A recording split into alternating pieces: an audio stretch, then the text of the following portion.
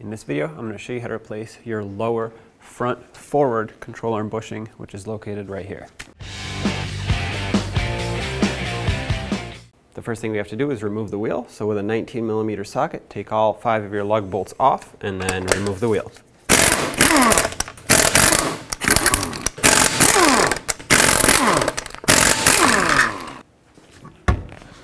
Next, we need to take this shield down so we can get access to the 2 bolts that hold the control arm at the front here. So I'm just going to go around, and my bolts are 12mm. Yours might be different, so it looks like someone replaced these. That's why mine might be different. So just go around, take off everything that holds on this shield.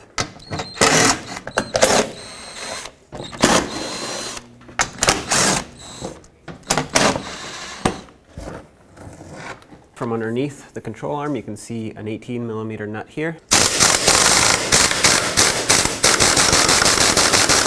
So what's happening here is the bolt is spinning, is kind of stuck to the stud and is spinning the whole stud in place. So to overcome that issue, I'm going to take a 6mm Allen socket and I'm going to put it right in the middle here. Make sure it's seated 100% all the way. And I'm going to take my wrench, slide it over the nut. I'm going to hold the stud while I take the nut off.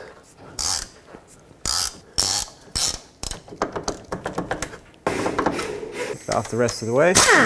Okay, now with the nut off, I'm actually going to put it back just a few threads so that it holds this in place. That way when we unbolt the control arm from the subframe, it doesn't want to drop down and fall. So now let's unbolt these 2 bolts over here. 18mm headed bolt. Unfortunately, can't fit a much bigger tool in here.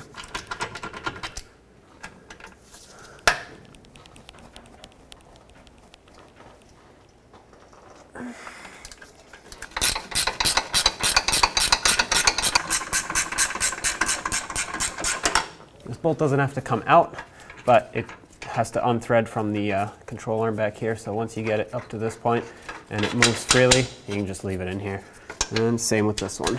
Probably should have done this one first.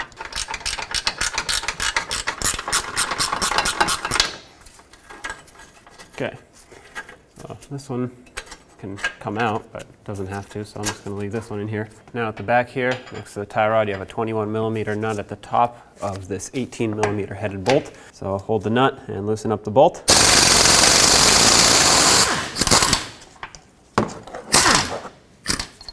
Perfect. Now I'm going to take off the nut of the ball joint. This comes down, that's perfect. Try and remove this rear bushing from the frame, or the subframe that is. Okay.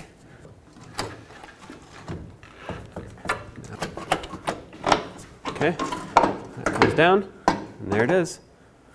As you do this, don't go too far out because you'll separate the inner joint of your CV axle. This one's fine, but if you go too far, you'll separate it. So here's the old bushing.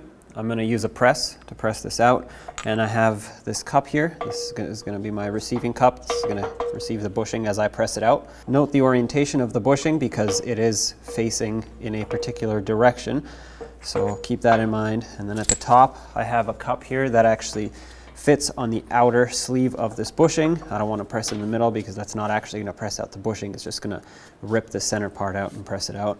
So I have this one which fits on the outer sleeve and it's going to press everything through. Okay, so now that it's all set up, let's press down.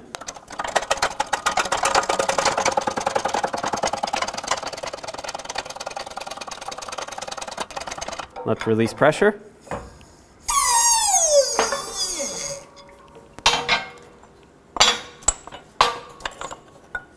And there you have it.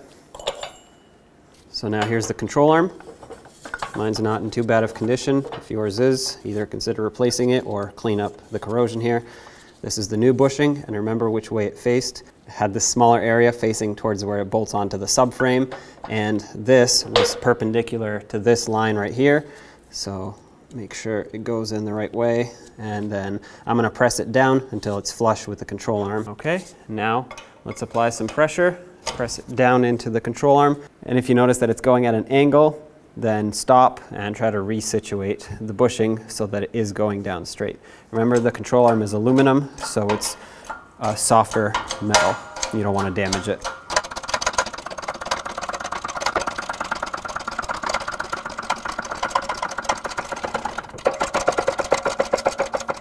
Okay, one more pump. Perfect. That's flush with the control arm right there. Let's release pressure. Take out the adapters and everything. That is perfect. So let's install this in the vehicle. Time to put the control arm back in. You'll have to put the ball joint in first, but also the rear bushing apparently all at the same time. That's fine. Ball joint's the easy part, because this will just slide right in. Okay, that's in. I'm going to put this nut on here so that it holds it on. I don't want this falling off. Okay, so this is secured. It can't fall on me.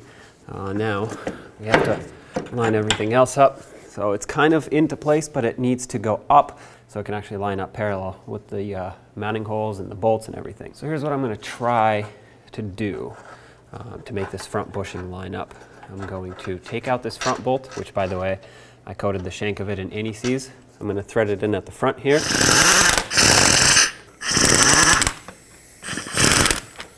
That should be good right there. I'm going to take my 17mm socket with a long extension on it and try to pry this up like that. What this is going to do is it's actually going to twist this bushing up and hold it in place for me.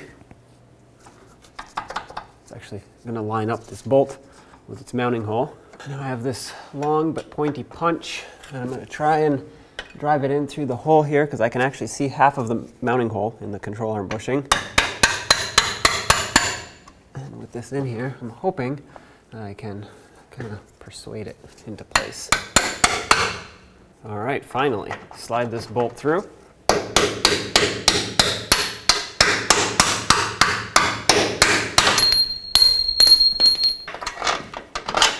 At the top, there should be a little spring washer. Put that on, and then the nut, of course. Hold the nut, tighten the bolt. The torque for this is 65 Newton meters and then 180 degrees, which is basically half a turn. And the 65 Newton meters converts to about 48 foot-pounds. So let's hold the nut side and torque the bolt side. Right there, and 180 degrees.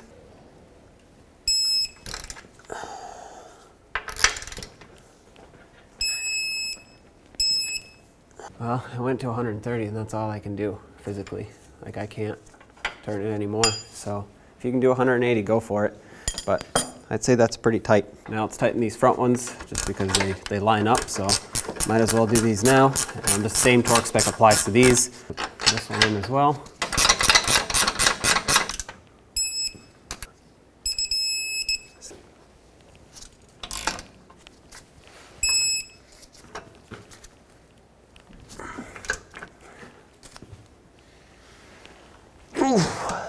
All right, that's it. Now let's bottom out this nut. Torque is 50 Newton meters and then 40 degrees. 50 Newton meters converts to 37 foot-pounds. Okay, so that's 50 right there, and 40 degrees.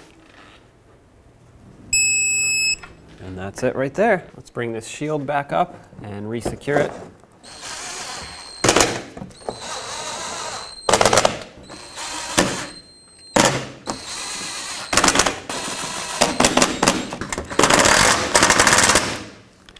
Let's put the wheel back on, put on all 5 of your lug bolts, and then we'll snug them up and torque them.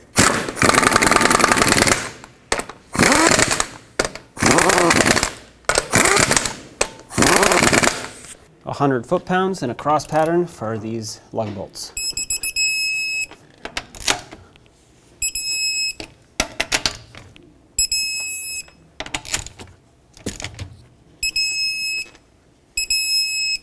Double check them.